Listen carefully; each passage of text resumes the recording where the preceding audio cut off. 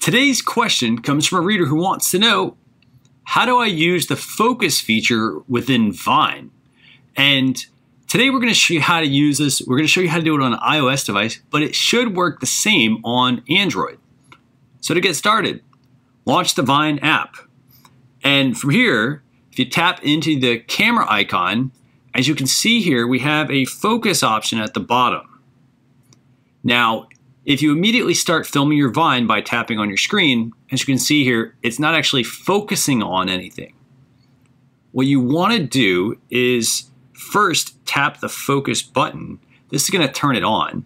And at this point, you can go in and you can tap on an item in the Vine video. So in this case, let's focus on this front object. So how do we go back to record that Vine?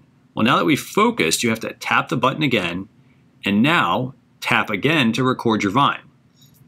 And if you want to now go back and focus on another point, tap the button, go and focus on your object, let it refocus, tap the button again, and now you can record your Vines.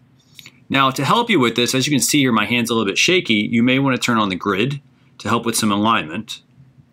This way, as I'm going back and forth between this, I'm able to align my shots and it looks nice and seamless. But that's it. So once you record this, let's record a couple more. You can now play back your Vine video. So that's it, guys. That's how easy it is to use the focus feature for Vine. If you have any issues with doing this, please leave them in the comments below. If you would like additional Vine marketing tips, don't forget to subscribe to my YouTube channel. As always, thanks for watching.